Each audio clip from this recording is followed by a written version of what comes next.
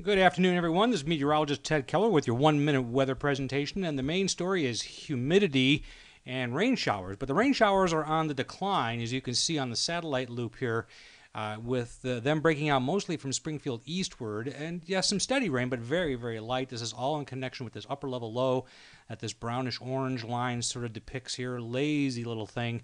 Lots of humidity to work with, not a lot of lift. There might be some thunder in some of this activity. Most of that's been upstate around Columbia, though.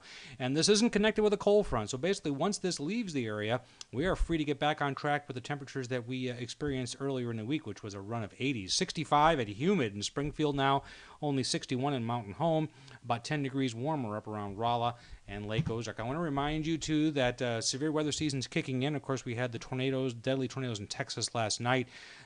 More of that same type of thing might be on tap for the Central Plains on Sunday and Monday and even parts of Saturday through Nebraska. That includes the Ozarks by late Sunday, Monday, maybe Tuesday, too. 85 on Saturday, 84 on Sunday, staying warm the entire 7-day forecast.